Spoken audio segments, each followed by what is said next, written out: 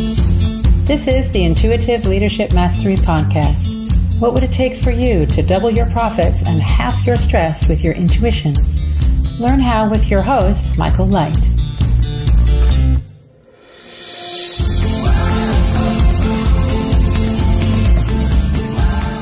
Hi, welcome back. We're here with Taylor Pearson, author of the best-selling book, End of Jobs.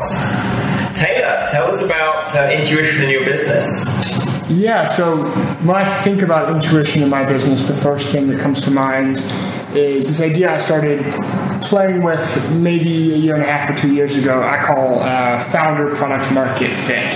So you hear a lot of talk if you listen to the lean startup world and all this about kind of product market fit. You know, I have this product and how do I get to the point where it's a good fit with the market? But the question that very rarely gets asked is, you know, am I the founder or am I the person? Am I a good fit for this market? And am I a good fit for this product? And those are very intuitive questions, right? So one of the questions I've asked myself when it comes to am I a good fit for this market is, you know, think about who your ideal customer avatar is, or think of a specific person who might be a customer for this product, and you're walking down the beach on vacation with your family or your friends, and you see them, and they're on the beach and they're walking towards you. How does that make you feel? Are you excited? Oh, I haven't seen Brett in forever, and we get to catch up, and this is great. Or, you know, I hope he turns around, or I'm going to hide behind this shrub, or I'm going to shield my face when I'm walking by. Right? You sort of get this sense for, okay, do I actually want to, is this a market I'm excited about serving? I remember there's a story from Steve Blank, who's one of the very early founders of what's now called Lean Startup. I think he had a book called 4 Steps to the Epiphany. And he told an example. He started a company making video games for teenage boys. And he'd done the market analysis. It was a great market. It was growing very quickly. And he realized that the one problem with the business was he hated all his customers. He mostly wanted his customers to go away. And so they did. And so it turned out to be a very, very bad business. It was a very good business for someone else, but it was a very bad business. Because there was a bad founder fit with the market. Right. It wasn't, you know, he wasn't really excited about making video games for teenage boys. So how long did it take him to find this out, that his business was growing and crashed? I think about 2 or 3 years. And how much money did he lose on this deal? Millions of dollars. I don't know how much. And if he just done this visualization exercise you're suggesting, where he saw the teenage boys walking down the beach, and would he like, wow, yeah, teenage boys, let me go talk to them, games? Or he's hiding from them? Right. It was a $2 million lesson to understand that that's an important. I think a 5-minute visualization exercise is probably worth $2 million. It is. It seems much less expensive.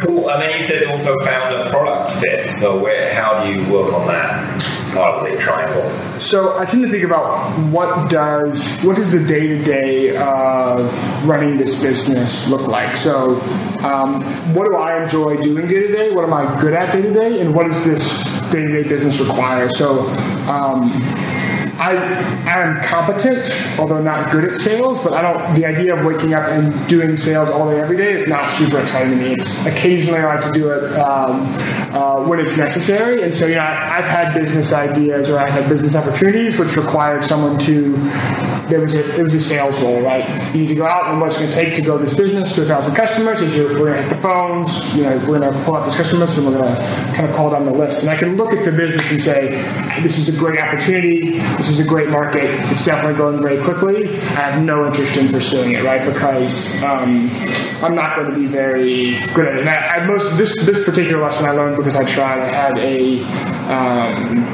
marketing agency for a very brief period of time, and what that requires is you do a bunch of sales calls. You get on the phone with people, you do appointments, you do proposals. I can hear that in your voice. You went from excited to like, oh God, do I have to do this again? Right.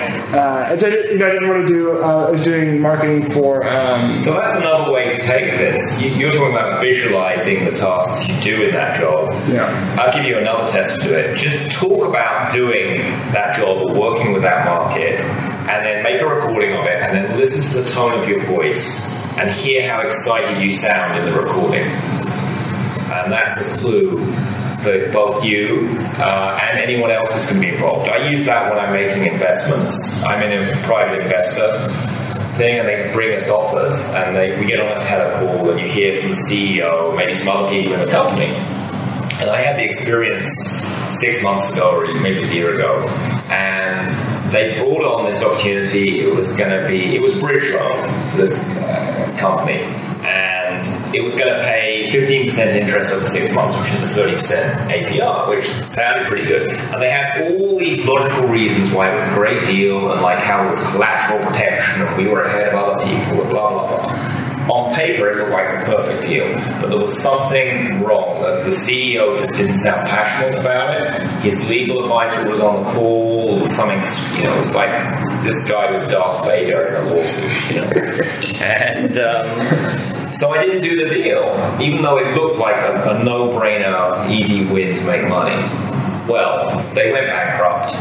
All the protections that were supposed to be there disappeared. They're now mired in lawsuits. We don't even know if the people who did invest in get the money back. So I'm very glad I listened to my intuition there and listened to whether they had passion. Because, when you invest in a business, you're investing in the people. And I guess in some sense you're evaluating, is there a founder product market fit? How is that triangle set up?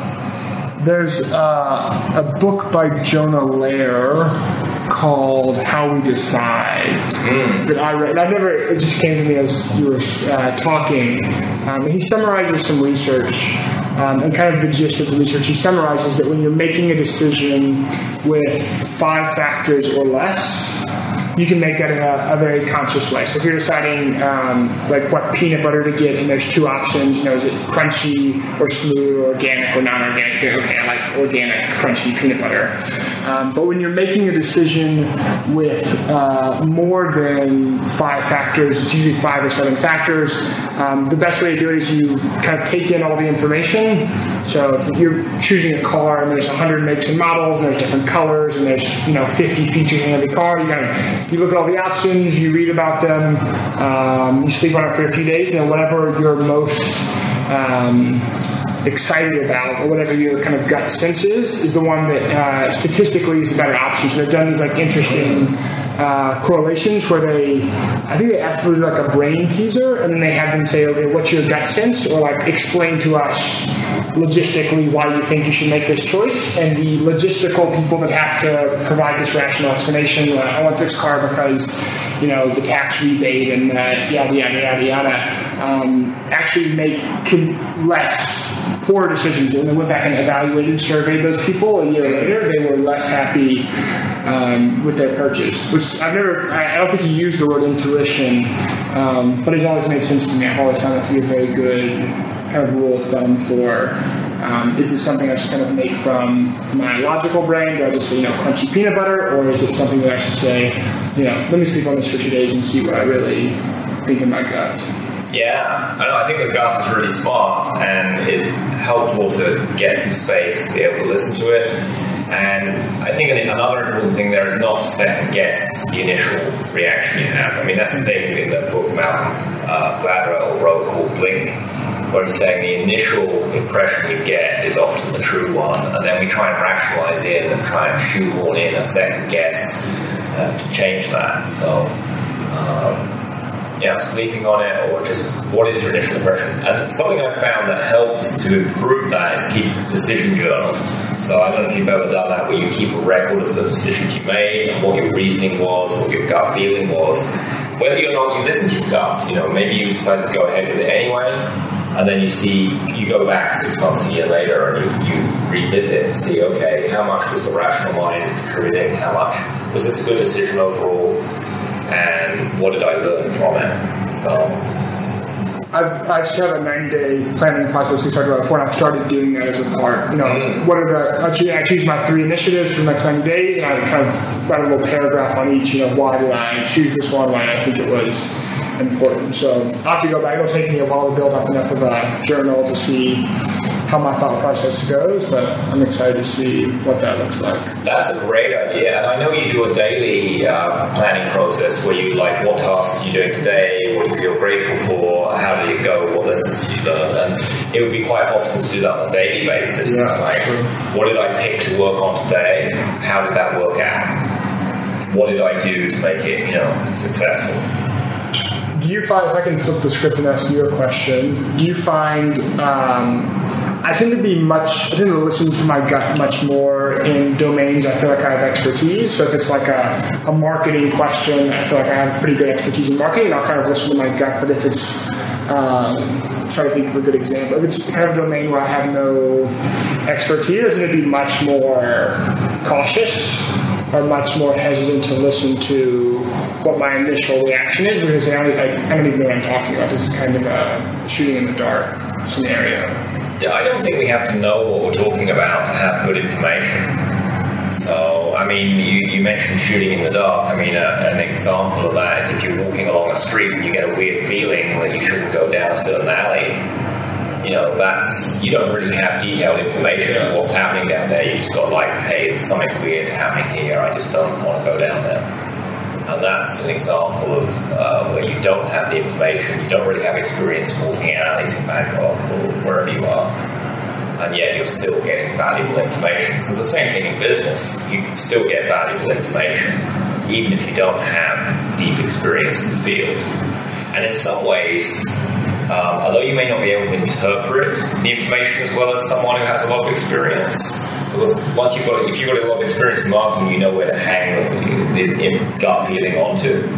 But in some ways, you're less corrupted by having all that thought pattern and learning getting in the way of what the gut's trying to say. You know, sometimes people who know a lot actually don't make smart decisions. Have you ever heard of the sophomore slump? No, what's that? So I was a big college football fan growing up, and there's this phenomenon called the sophomore slump. That a lot of times you have a freshman player that's really good, this amazing freshman year, and then just will slump in his sophomore year, and he'll come back his junior and senior year and he'll be good. But like very common to have a very strong freshman year, a weak sophomore year, and a stronger junior and senior. And I wonder if that's they start to think about it, or they start to maybe they overanalyze their play, or they worry about it. Yeah. When they were just going with their gut sense of, how do I play? Their freshman year, they were great, and they had to kind of go through this period where they overanalyze it and get back to where they had been initially. Yeah, I mean, I think sports is a great area for where people do use their intuition, because if you're playing football, you really don't have time to get a spreadsheet out and analyze all the factors. I mean, obviously, if you could stop time when people froze, right, you could analyze everything and say, okay, this person's like 16.5 yards away from me, and like this person, here's their statistical history of how often they've done this. You could totally analyze it, right? But we don't have time to do that, so you've got to go with what's your instinct. And the best football players, the best sports people are able to do that like that. They can immediately figure out what is the thing to do in this moment against this opposition. They just know, Yeah. And the same, that's in sports. I think the same is true in the military. Not in the military where they're all on parade, following orders, stepping in time. That's all like rational thought, or maybe it's not even rational thought, but it's not intuitive. But when they get into a battle and they're at war, that's where the soldiers who are able to access their intuition and know that, oops, I need to not step in this direction because there's going to be a bomb that's going to land there in a few seconds. And they don't know why, they just don't do that. Or I'm not going to put my foot in this direction because it doesn't feel good. And then someone else does that later and there's a mine there and they blow their leg off. So generally, successful soldiers are able to access that. Because in the fog of war, when there's so much confusion going on, you don't really know what's happening. That's when intuition becomes more powerful. In fact, I read this, I don't know if it was in Blink or another book, but there was a war game that the Pentagon ran quite a few years ago, and I think they spent several $100 million on this war game. And it was against a Middle Eastern country. And so they had to have the red, they had red team, blue team, right? And I think the red team represents the opposition. So they got this, I think he was a major colonel, I forget what rank he had, but he'd been in the Vietnam War, he was, well-respected, practical soldier. And then they had all these, analysts and other people in the blue team using all the data capture and resources the US military has. And then within minutes of starting the war, right, he'd already confused them as to what was happening, and he managed to destroy 2 of their aircraft aircraft carriers when he wasn't supposed to be able to do that. And they had to stop. What they ended up doing, I mean, he won the war game, and then they stopped it and started again and changed all the rules to kind of stop him being able to do this. But the truth was that the soldier who was able to use their intuition better actually won. Yeah. So it's not just business. This applies to many other fields. It also applies to medicine. The best doctors are able. They just know something. What is the cause of this illness, and then they order some tests to back it up, right? But really, they're following their intuition. I believe it. Yeah. It's really interesting. So the same thing with your founder product market fit. You're asking, if you're evaluating yourself, you're saying, hey, am I a good fit for the market and the product?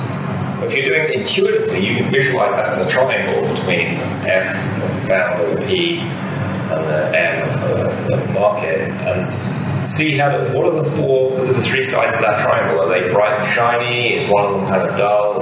Is the line connecting the two sides a solid line, or is it dotted? What information you can get just intuitively, evaluating it quickly. Oh, that's interesting. I'll try that one next time. Yeah. The idea of just looking at the triangle, what does it look like?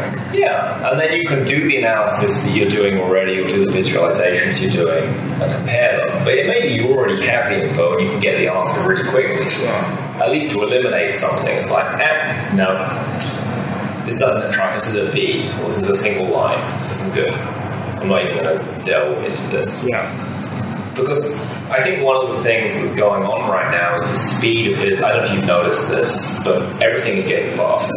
There's more products coming out every year. The product cycle is reduced in time, and there's more technology coming out. So it's just hard to keep up with stuff in business. Especially if you don't like it.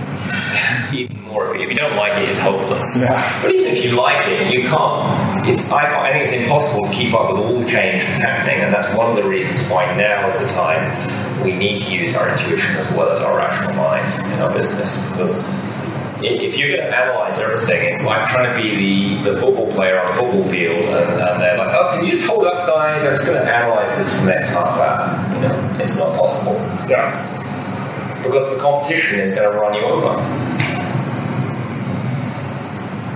So I think it's critical we do use this. And where I would like to be, I mean, right now, if you were advising another entrepreneur and they were starting their business and they said, hey, Taylor, I'm just not going to use any spreadsheets. None of my staff in my business will use any spreadsheets in my business because spreadsheets kind of newfangled and a bit weird, and I don't really understand how they work. I know there's some programming behind them, but I haven't read the code, and I don't really understand it.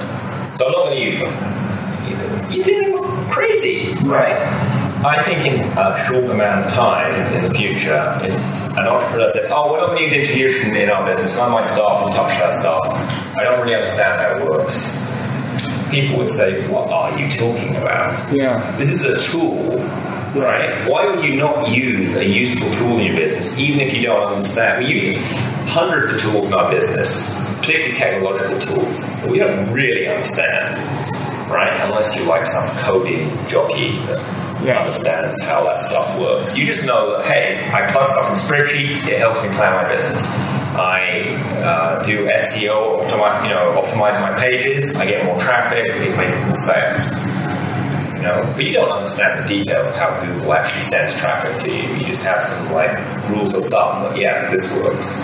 And I think the same thing is with these intuitive tools, like what would it take to connect to light, the profit and joy graphs, all the other tools. You don't have to understand on a deep level why they work. You just need to know, yeah, it's a useful tool, it's easy to use, I can apply it, I can get stuff done quicker in my business. I think I started to see a phenomenology. I mentioned this when we were talking earlier, but I took all the articles I'd written over the past 3 years, and I was trying to analyze which ones did the best and which ones did the worst. And so you have a spreadsheet? Yeah, so I pulled out my spreadsheet. How many words did they have? How was the title optimized? Exactly. How was the title optimized? What was the subject matter about? What day of the week was it published? What week of the year? Yada, yada, yada. What did you discover? And the only correlative factor I could figure out was how excited I was when I was writing the essay with how well it was received and how well it performed. And so I think that's that kind of phenomenology is that track record, right? You can look back and you can see, okay, I spent 3 years doing this, and like the biggest factor for me is how excited am I when I write the post is actually on, I can go back and look at how much revenue it drove or how many visitors it drove, very objective data points, but the kind of input to those, right, was I excited about?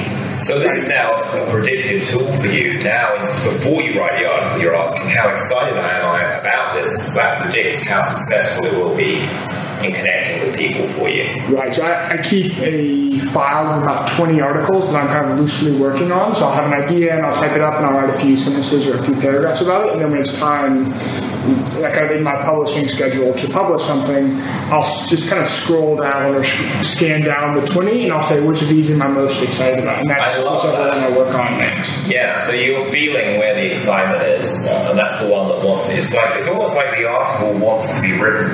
You're writing the article, but it's also the article writes you. And it's almost like that article's like, me, Taylor, write me. And you're like, yeah, I feel excited about that. I read Stephen King's book on writing earlier this year, last year, I don't recall. And he was interviewed by a reporter, and I think the reporter asked him, how do you write your books? And he said, I don't write my books. I channel the books, or the muse writes the book, and I kind of go through it. And the reporter was like, you don't really believe that, do you? He's like, I do. Like, you don't have to believe it. And I thought that was interesting. Like, he's written so many books, and obviously he's the best-selling author. But has this sense that the idea comes to him, and he's just kind of going through with his fingers on a keyboard, and he's pushing it. Yeah, and then it's easier to write, too. I think that's a useful technique, and I've certainly experienced that. And that, I think, is true of when we're creating businesses. You're coming back to that product market founder fit. In some sense, the business is out there already, and it's just looking for the right combination of market, product, and founder to come together in order for it to be born into the world. Yeah. And part of that equation is how passionate those three components are for creating it. So, coming back to your picking what essay to write or what task to write on, you can take that a step further and look ahead of time. Okay, how passionate am I going to feel about doing these things in the future?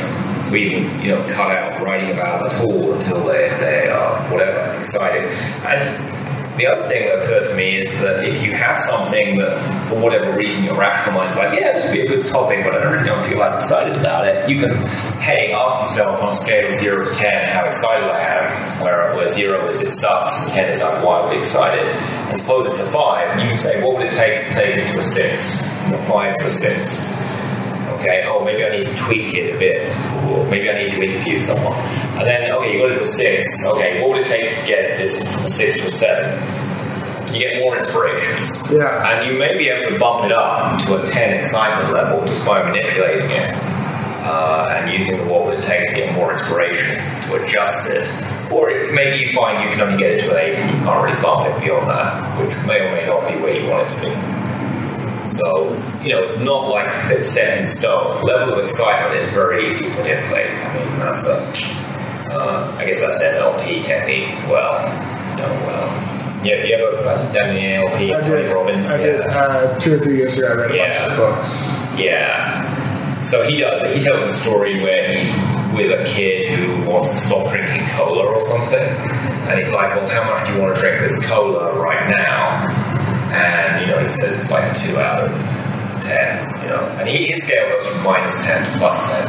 And so and the kid wants to stop drinking colas, right? So he first of all runs him up all the way to 10 out of 10. He's super excited to want to drink it, just to prove to him you can play with this thing. Then he runs him all the way back down to -10. Interesting. And then at that point, the cola's like drinking shit. Right. It's like he doesn't want to touch it. Right. So you can adjust how you feel about things. You can take a task like, I don't want to do my bookkeeping, it's like, boring, right? You can make it exciting. Or outsource it. Or you can outsource it. That might be the inspiration you get. Pretty sure, yeah. I need to find someone who's really good at this and just pay them to do it. Yeah. Absolutely. You don't need to do everything yourself. And you can use your intuition to figure out which things are going to give you more joy and profit by outsourcing. Because you can compare the joy and profit graph. Here's the task outsourced. Here's the task where I hire a member of staff. Here's the joy and profit if I keep doing it myself. Yeah. Here's the joy and profit if no one does it. Yeah. Right? Don't forget, there's always an option that no one does the task, because that's a fault. Yes. More frequently the best option than it's like, we were talking earlier about email, that oftentimes the best way to respond to an email is just not to respond. Just let it go. Yeah. That's a good tip. So cool. Any other ways you use intuition in your business, or you want to share today? I don't think so. I think that we've covered it pretty thoroughly. All right. Well, it's great talking with you, Taylor. How would people find you if they wanted to see some of these passion-filled articles that you've curated? Sure. So my website is taylorpearson.me. So it's Taylor as in Taylor Swift, and then Pearson, Pearson.me. I'm the same on Twitter at TaylorPearsonMe, and my email is taylor@taylorpearson.me. Please do drop me a line. Fabulous. Well, thanks so much for being on the show. Thank you for having me.